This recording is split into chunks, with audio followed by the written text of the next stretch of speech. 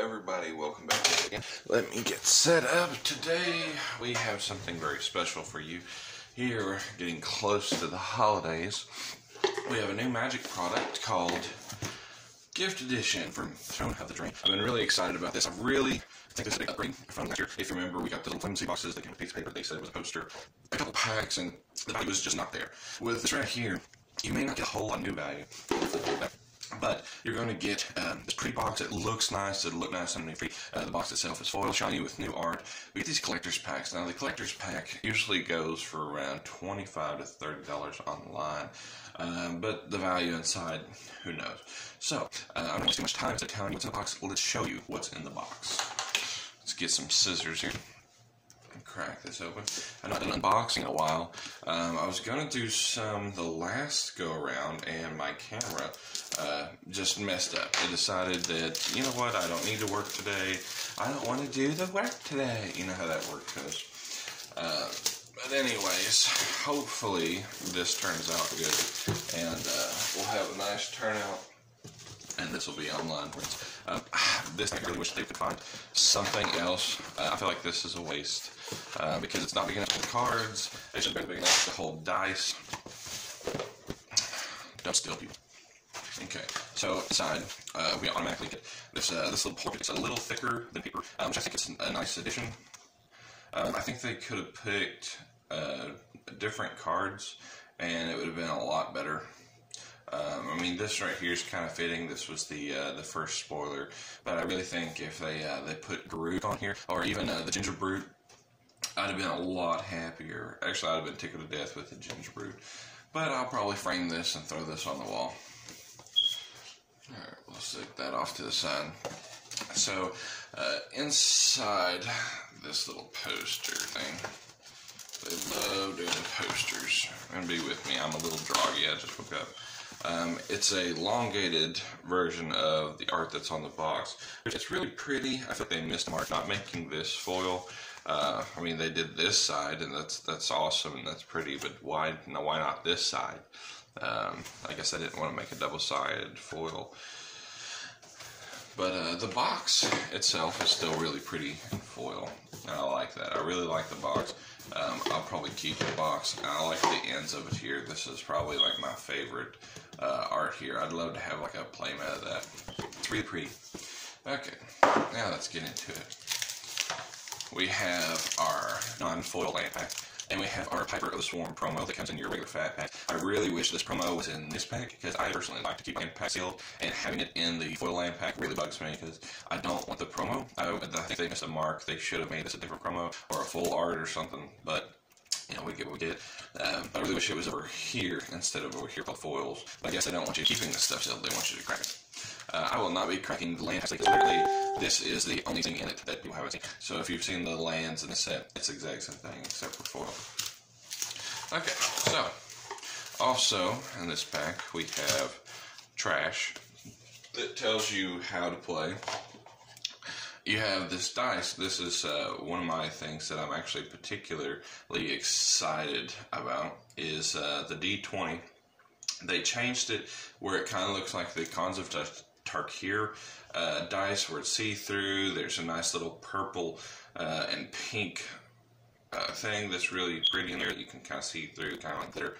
That's the word I was looking for. I think this is really pretty, and it'll be a nice addition to my little collection of dice. Then you get your 10 packs of Throne of Eldraine booster packs. They're just your regular packs. Hopefully they threw some extra goodies in there because it's the holidays and put some extra value. And then we have our Throne of Eldraine 15 card collector booster pack. This is the one that you really, really want to open. So we're going to wait and do that dead last on TikTok. So if you follow me on there, follow me and we'll watch that. But for now, we're going to crack open these Throne of Eldraine and see what we get.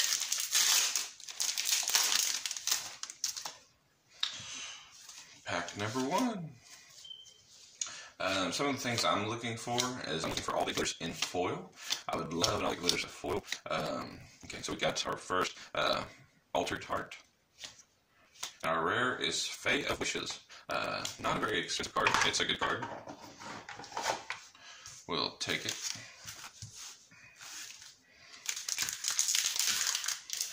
I still really like the altered arts where they do the different frames. And I assume that they will continue to do that in the next sets. And I hope they change it up. Like, I hope that they give us different kind of frames, you know, not the same thing. Even though this one is very suiting for what it is.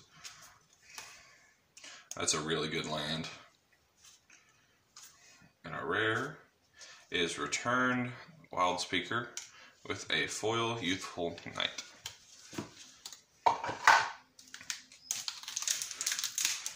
I really like the tokens. I'm sure they're going to keep with the new thing of tokens. The nice borderless. I like it a lot. Here's one of our 7 dwarves. I'm not going to go through all the commons and uncommons at this point. I think we all know Feasting Troll King.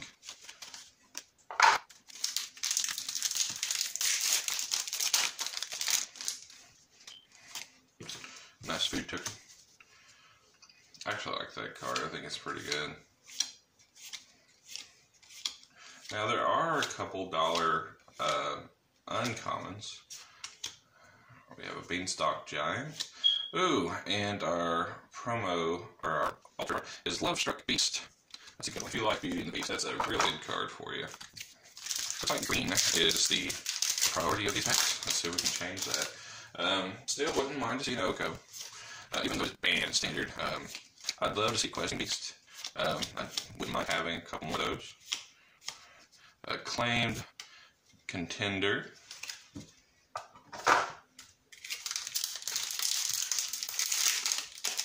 Let's see, what else? What else is there really good with that?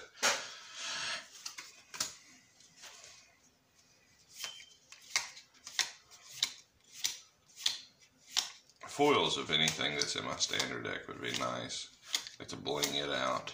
But we have a Bone Crusher Giant with a foil Plains.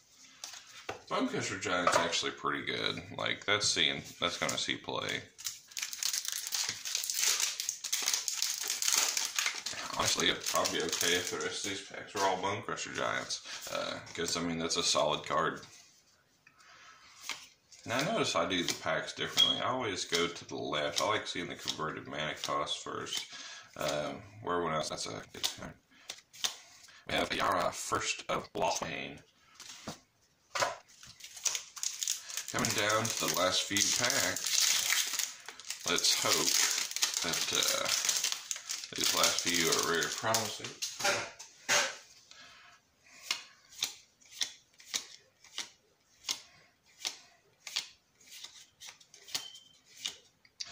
Spectre Shriek is really good.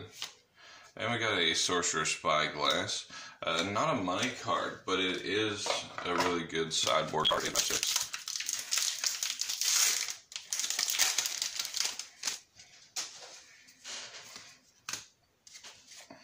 Another 7 dwarves.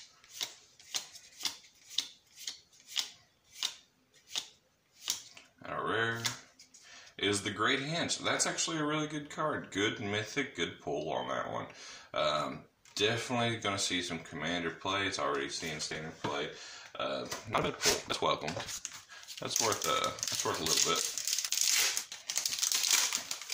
It'd be nice if it was foil and altered art. But we'll take what we can get.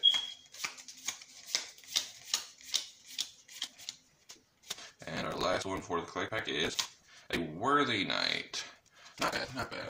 It's not the great box so far, but you know, they all change with our collector's pack. So Worthy Knight, the Great Hinge is our big card. Sorcerer's Spyglass, Ayara, Bone Crusher, Acclaimed Contender, a Lovestruck Beast, Altered, a Feasting Troll King, Return of the Wild Speaker, and a Fate of Wishes. Not bad. It's not what we want as far as pulls goes, but this could change everything. So, if you want to see what we pull in this one, follow me on TikTok, and that's where we'll be. We'll see you there, guys.